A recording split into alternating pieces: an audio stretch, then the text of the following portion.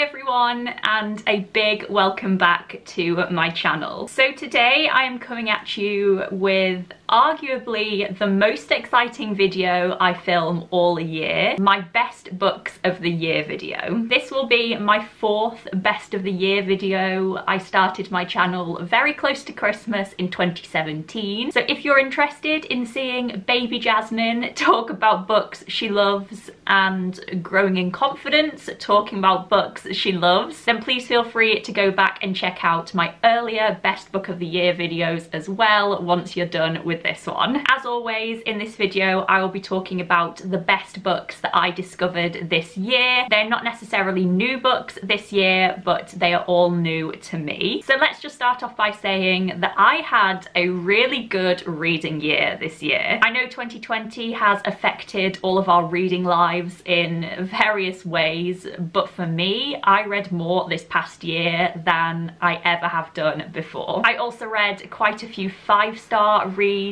and the books that were 5 stars I absolutely fell in love with. I'm actually excited even just thinking about these books. Of my favourite books that I read this year, we also have quite the range of genres as well, which makes me very happy. We have literary fiction, we have some historical fiction, we have a classic, we have a poetry collection. I have managed to narrow down my favourite books of the year to 8. The struggle was real. I could do no more. I have tried to put these books in somewhat of an order, working up to my favourite books of the year, but really, apart from the final 2 books, which are definitely my top 2, the rest of these books could kind of go in any order. I love them all for different reasons. They're all so amazing. So I think that is quite enough of an introduction. We all know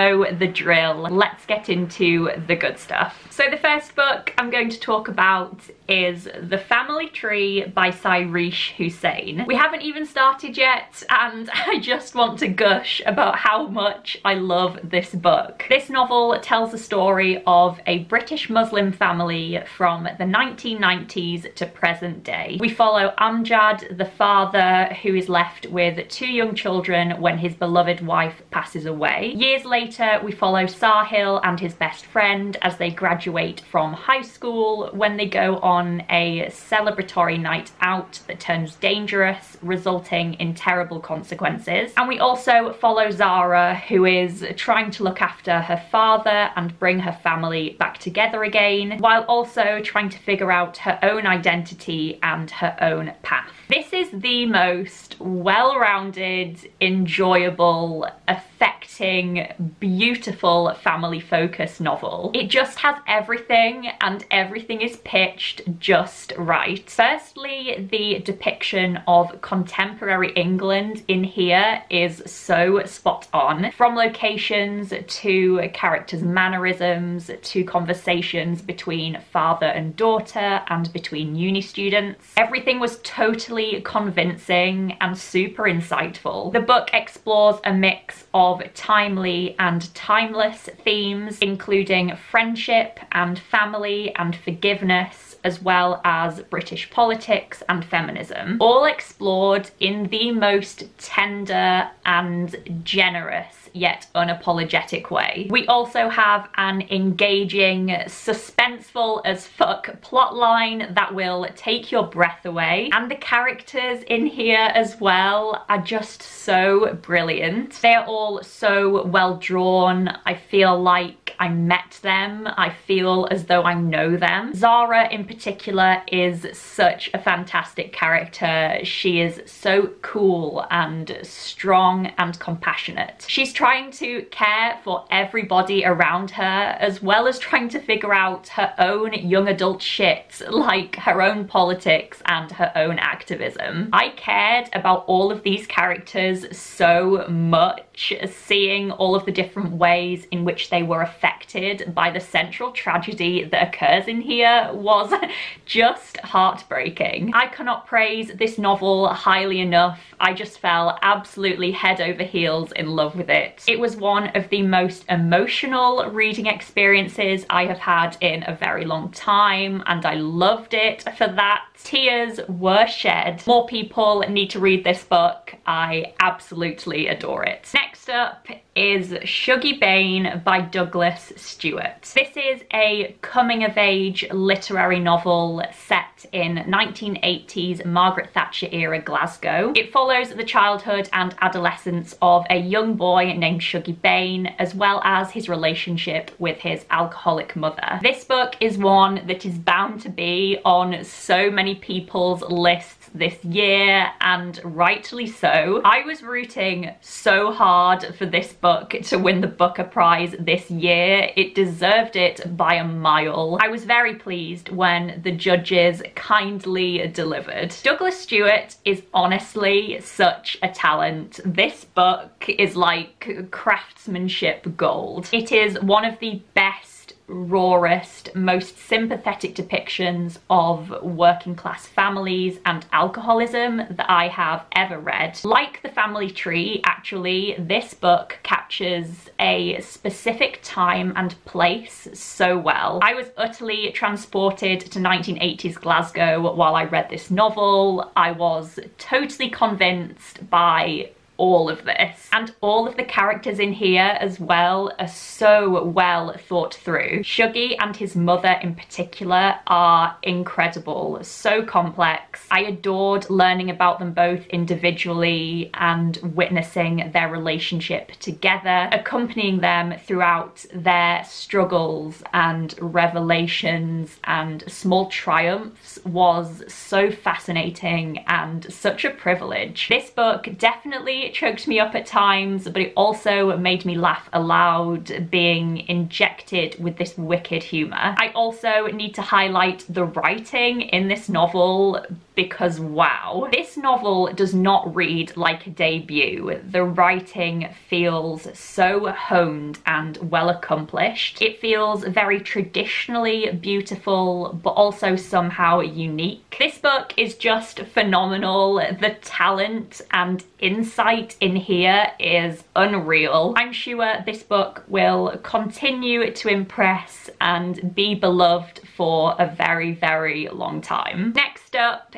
is Hamnet by Maggie O'Farrell, another one that is bound to be on so many people's lists. This is an incredibly popular new historical novel. It won the Women's Prize for Fiction this year. It follows the story of Shakespeare's family in the 1580s in Warwickshire, and we primarily follow Shakespeare's wife Agnes, who is somewhat feared in the community due to her unusual gifts, as well as their two young children, including Hamnet. This novel is truly worth the abundance of praise it has been receiving over the past 6 months. Maggie O'Farrell has created a masterpiece here. It is gorgeous, it is superbly crafted, it is incredibly touching, it's just everything. The characterization in here is such a highlight. The novel primarily focuses on Agnes and her experiences and her family. Interestingly, Shakespeare himself is not the focus. He is only ever referred to as the father or the husband or the man. This novel really is Agnes's novel, and that was so delightful and so fresh. And as a character,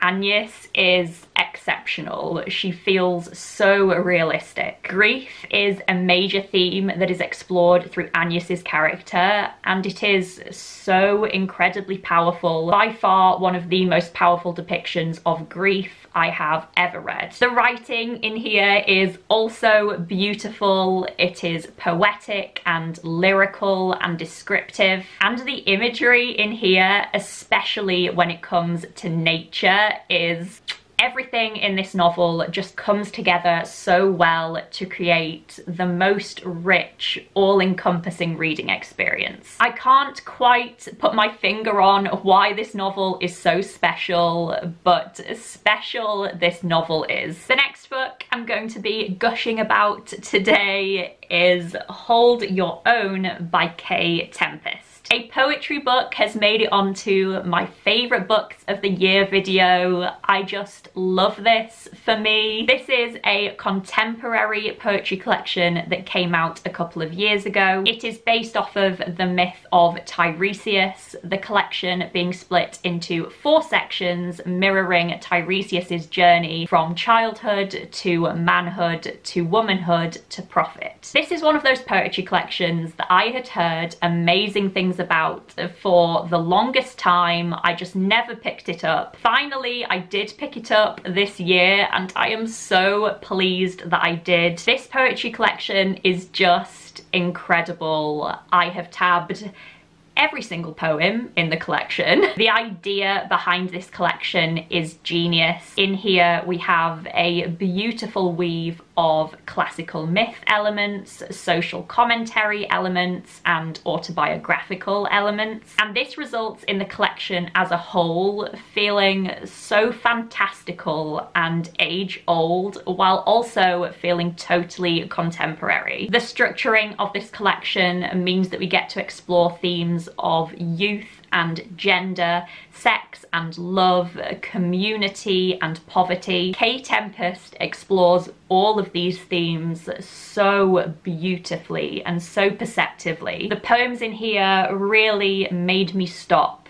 and think and reflect. And the poems are also just an utter delight to read. The collection has a mix of longer and shorter poems. They all have such a wonderful rhythm to them, such beautiful sounds, such stunning imagery. This collection is just a masterpiece. It is such a joy. One of the best contemporary poetry collections I have ever read. I will definitely be shoving this on people from now on. Next up is The Most Fun We Ever Had by Claire Lombardo. This is a pretty chunky, new, family-focused literary novel set over multiple generations in Chicago. The novel primarily follows one couple 40 years into their marriage who are still madly in love, as well as their 4 grown-up children who are all very different from one another and all dealing with their own personal struggles. All the while, a long-buried secret threatens to surface and shatter the lives they have all built. So this is probably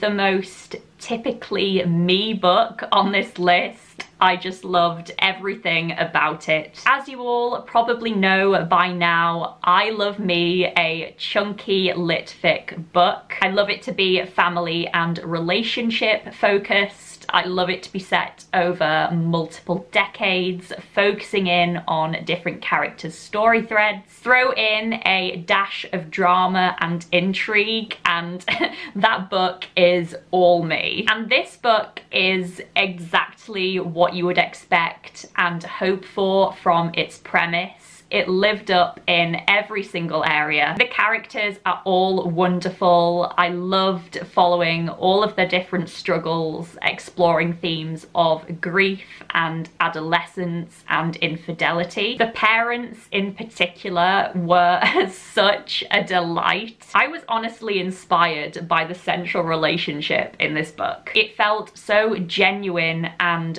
flawed and earnest and loving. The interactions and dialogue in here were also particularly brilliant. You know when you have those moments while you're reading when something just feels so perceptive and real, you feel as though it just must be written for you and your family. This book was full of those moments. I just love this book so much. It is such a gem. My next favourite book of the year was North and South by Elizabeth Gaskell. 2020 was the year that I finally picked up my first Elizabeth Gaskell, and thank fuck I did. Obviously I loved this. Obviously Elizabeth Gaskell is now one of my favourite classic writers of all time. North and South follows the story of a young woman named Margaret Hale who is uprooted from her comfortable life in the south of England when her family move move to a northern industrial town. Here, Margaret is made aware of the poverty and suffering that is faced by the mill workers, and she embarks on a complicated relationship with a wealthy mill owner. This book was just everything I could have wanted from a Victorian novel. It is coming of age, social and political commentary, and romance, all wrapped up into one delicious parcel. Such a dream. The characters in here are amazing. Margaret is one of the best protagonists I have read about in a very long time. She is stubborn and selfless. I loved watching her learn and grow and develop this real sense of social justice, which is often misplaced. So precious, so relatable. This is a very political novel, Elizabeth Gaskell's most political I have heard, but it wasn't off-putting at all. I found it to be so genuinely interesting, and let's be honest, if I can understand the arguments in here surrounding industry and capitalism, then anyone can. The last thing that I will say about this one is just that I absolutely fell in love with Elizabeth Gaskell's prose. I found it to be so surprisingly readable, far more than I found the Brontes or even Jane Austen. For some reason, Elizabeth Gaskell's prose just made sense in my head. It was so easy and enjoyable to read. This is such a delightful, accomplished novel. I absolutely love it. The penultimate book on this list is a chunker, and that is The Empire of Gold by S.A. Chakraborty. If you watched my favourite books of 2019 video, you probably won't be surprised at all to see this book on this list. This is the third and final installment in the Daevabad fantasy trilogy. I read the first two books last year and absolutely fell in love. The trilogy is set in an alternate 18th century Middle East. It primarily follows the story of a young woman named Nari who makes her money by tricking rich nobles before one day she accidentally summons a Jinn warrior and is whisked away to the magical kingdom of Daevabad. I won't talk too much about this specific book here because we don't want any spoilers, but generally suffice to say that this is my new favourite fantasy series of all time, no hesitation. This series just has everything I could ever want from a fantasy series. It is so delicious. Firstly, the world in here is so vast and rich. The history and the politics and all of the different tribes and their different languages are all so complex, totally convincing. The setting is gorgeous, really unique for a fantasy series, and so exquisitely imagined. I really felt while I was reading as though I could see the world shimmering in the Egyptian heat. I'm obsessed with all of the characters in here, the three main characters in particular. They are all so complicated and interesting and likable in their own ways. My allegiances switched around a fair few times while I was reading this series. As for this third and final book more specifically, though, it was totally perfect. It didn't let me down in the slightest. Each book in the trilogy steps up its game, and the whole thing just swells to the perfect level in this final installment. It's exciting, it's heartbreaking, things get epic. I just love this series and this book so incredibly much. It's immersive and challenging and totally entertaining. It is one that I will be treasuring and rereading time and time again in the future, I am sure. And the final book, my favourite read of 2020, was Les Miserables by Victor Hugo. This was by a mile my favourite book of 2020. It is now one of my favourite books of all time. I'm actually actually kind of getting emotional just thinking about this book. For those of you who don't know what Les Miserables is about, it is an epic French classic written and set in the early 1800s, primarily following an escaped convict named Jean Valjean, and consequently various different characters whom he crosses paths with. I don't even know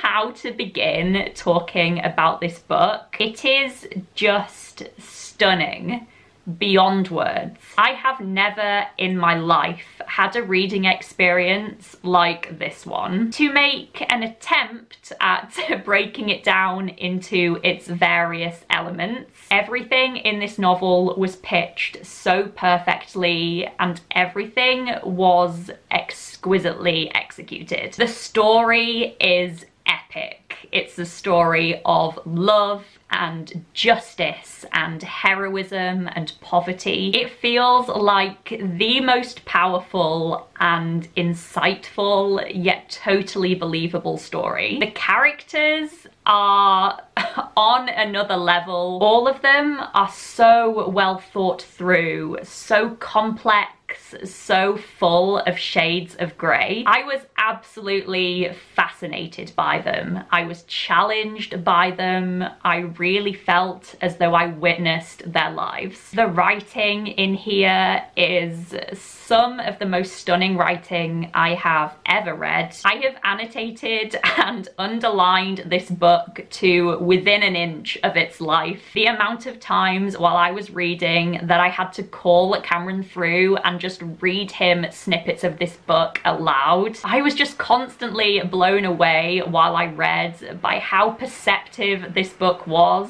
and just how beautiful. Furthermore, this book is ridiculously long, but somehow it just didn't feel it, which is mad. This book is like 1,300 pages long. It should have been the biggest slog of my life. The book is split into lots of little tiny sections, which I really think helped, but overall it was honestly just so surprisingly readable and easy to understand. Every single time I picked up this book, I became immersed all over again. It wasn't a chore at all. Honestly, this book is just art. Whilst I was reading, I just felt as though I was experiencing beautiful art, if that makes any sense. I can't say any more. I don't know what else to say. You all know what it's like to feel this way about a book.